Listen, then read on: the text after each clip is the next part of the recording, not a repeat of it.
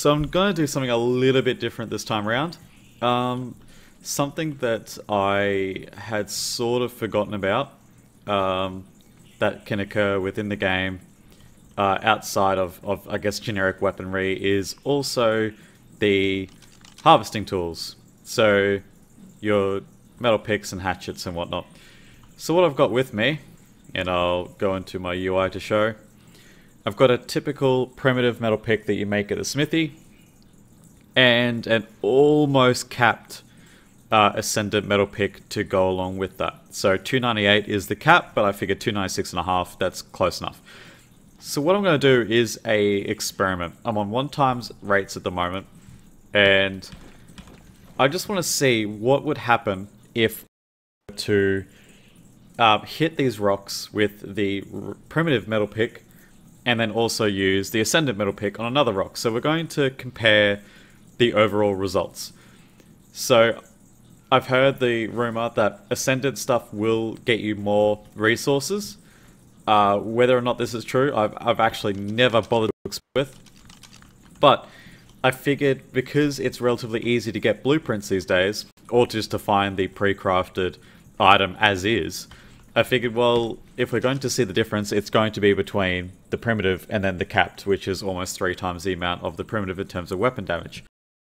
So to do this as a control, I'm going to destroy 2 rocks with the primitive pick, and we're going to see how much metal and flint and stone was collected.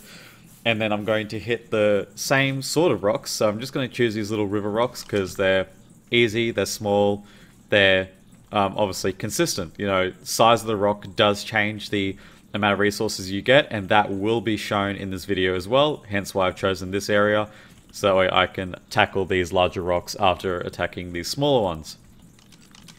So what we're going to do, we're going to start with the metal pick. So we're going to also count how many hits it takes to destroy these things. So don't forget, I've only got 100% damage, but I do have 104 levels to put into my character, which will go into melee damage as well. So at the end of this test, I'm going to up the melee damage all the way, which is going to be something ridiculous, but I don't think any character would necessarily do that. However, to, I guess, prove the point that even an increase in the damage for and resources gathered will also show that for players, because not everyone uses tames to sort of gather their materials. So just making sure that I'm selected onto the primitive pick. 1 hit, 2 hit, 3 hit, 4, 5, 6, 7. 24 flint, 9 stone, 4 metal. So I'm going to drop this now because, well, it's already recorded into the video, so I don't need to worry about necessarily maintaining it. I'll just go back through the video and I'll put up the results at a later stage within the video itself. So 24, 9, and 4. We'll do it again, just for an average. 1, 2, 3, 4, 5, 6, 7. So very similar result. So 26, 11, and 2. So I'll average that out later on in the video. I'll put it up on the screen. So 100% character melee damage, 100% metal pick damage. The average amount of hits needed is 7 for 25 flint, 10 stone, and 3 metal. So now we move over to the ascendant pick. 1, 2, 3. So 30 flint, 10 stone, and 3 metal. So very similar results, but it did it in half the amount of hits. Actually, almost close to a third in comparison to the first rock. So 30, 10, and 3 for the ascendant pick first run. 1, 2, 3. Alright, so this one was a little bit more interesting. Definitely a lot more metal this time around, but 27, 7, and 9. So with 100% melee damage on the character, 296 on the metal pick, we average out 3 hits, 29 flint, 9 stone, and 6 metal. So if we compare these results, we find the biggest ratio difference is metal at 2 to 1. Other than that, the resource harvesting difference is insignificant between the primitive and ascendant pick. The only major benefit to the difference in these picks is the amount of hits needed to break the node. This in turn will allow more time to go to more nodes in a shorter time frame, therefore increasing your overall yield.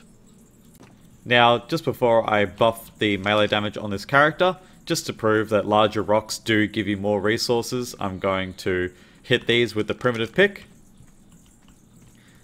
1, 2, 3, 6, 7, 8, 9, 10, 11, 12, 13, 14. Alright, so 14 hits. So roughly double the amount of hits that the small stones were taking. Put that over there. So not as much metal, but we expected that because the river rocks do contain small amounts of metal in comparison.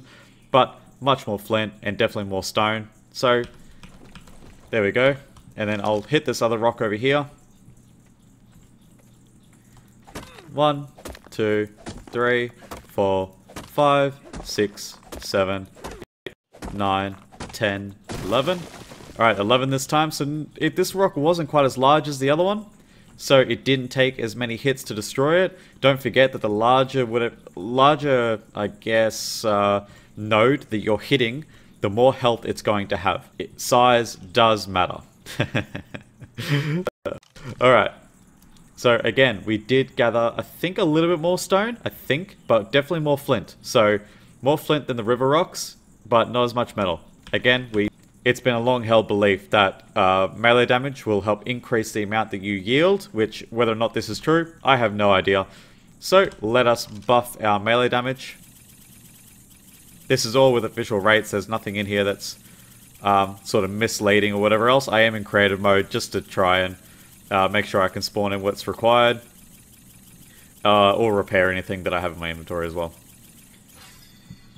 Just as a added FYI, the Mind Wipe Tonic with LR is just a reusable Mind Wipe Tonic that I don't have to keep sort of spawning in a Mind Wipe. I can just keep crafting within my inventory. It just stays there.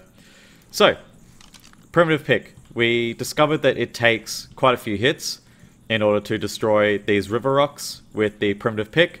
And we did see, and I'll put on the screen now, what the amount of flint, stone, and metal was in terms of an average. And I will destroy a couple of these rocks to find the average with a buffed melee.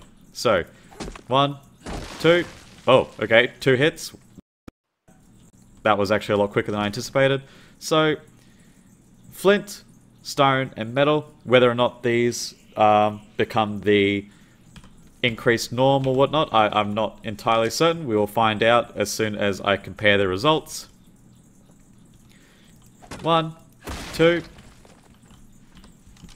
Very similar amount to the previous rock, so getting the average should be fairly easy. As we can see by the before and after for the melee damage increase, the amount of resources harvested with the exact same tool on the exact same rocks has had no impact on the amount of gathered materials.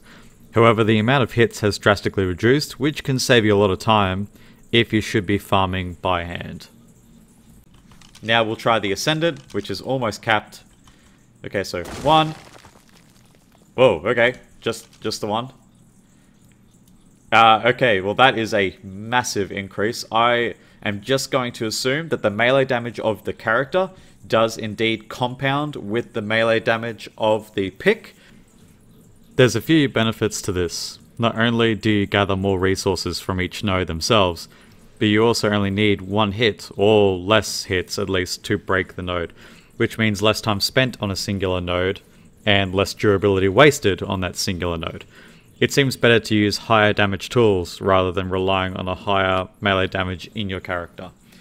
So with that out of the way, I hope you guys found this video informative, and I hope that you learnt something. So next time I see you, well, we'll see what we can come up with, eh? Cheers, and like and subscribe if you enjoyed.